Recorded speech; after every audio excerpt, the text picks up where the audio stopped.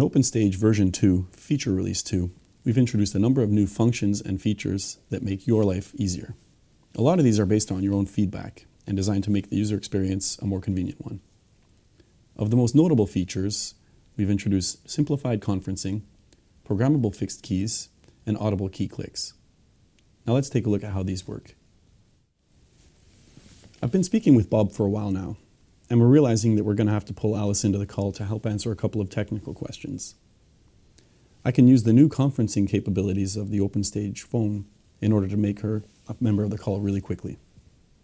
I simply press the conference-free programmable key that I've configured, and now I'm able to dial.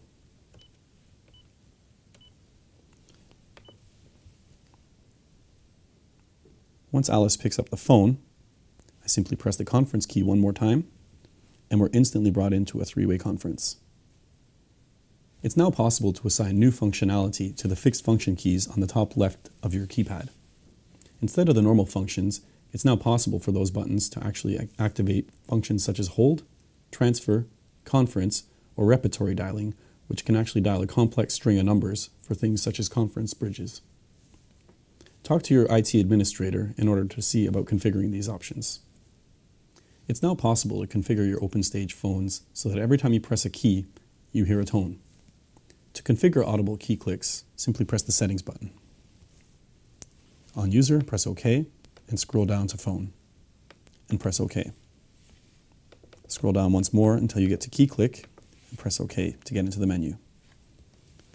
First, go to Volume, and you can set the volume level of the audible key clicks.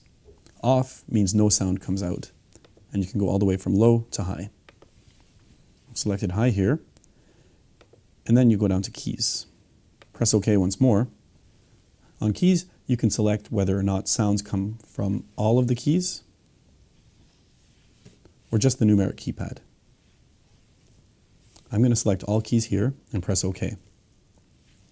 Scroll up to save and exit when you're done, and press OK. Now, every time you press a key, you receive a tone.